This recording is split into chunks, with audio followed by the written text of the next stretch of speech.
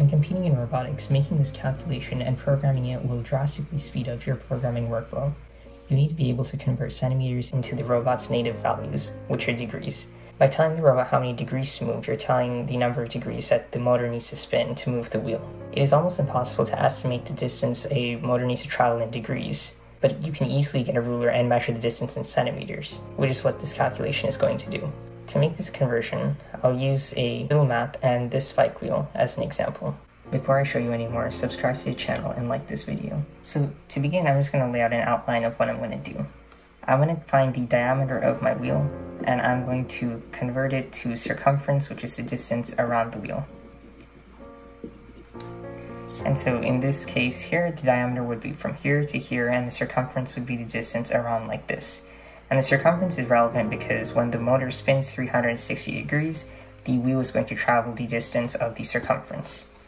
So to find the circumference, I'm going to first find the diameter. And to find the diameter, I'm just going to take my ruler and measure. So from one end to the other end, you'll see that the value is 5.2 centimeters, so that's going to be my diameter. But that could change depending on what wheel you have and how used it is. So now to find circumference, the formula is pi d.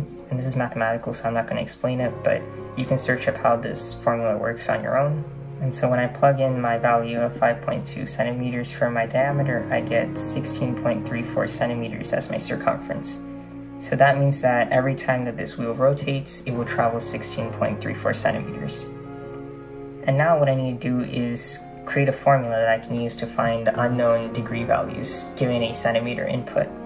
So we know that 360 degree rotations will make the wheel travel 16.34 centimeters. And we want to find an unknown amount of degrees, which is y, for an unknown amount of centimeters, which I'll set as x. And what I'm going to do is just isolate for the variable y here. And to do this, I'm going to move x to this side by multiplying on both sides, and I will get 360 multiplied by x divided by 16.34.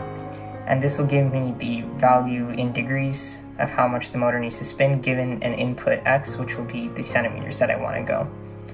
So this formula here can be entered into whatever programming tool you're using in order to give you the desired output in degrees.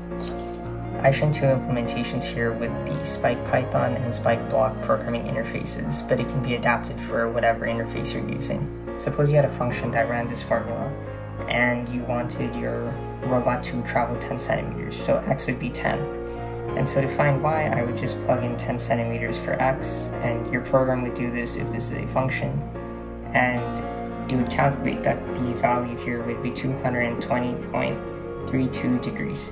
And so this would automatically rotate your motor 220.32 degrees if you tell it to go 10 centimeters. And this makes it really convenient because you can just use this function as your input into the motor distance, and you'd be able to move your robot with centimeter inputs instead of giving the value in degrees.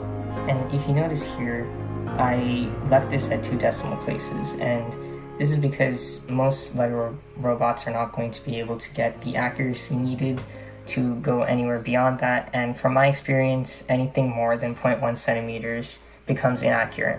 And so that means that this value of 220.32 degrees might not be what your robot ends up moving at. It could maybe end up going at 221 degrees or 219, but this is the closest that you're going to get, and so I would recommend just directly inputting whatever value you get here into your motor, as I've shown in this example here.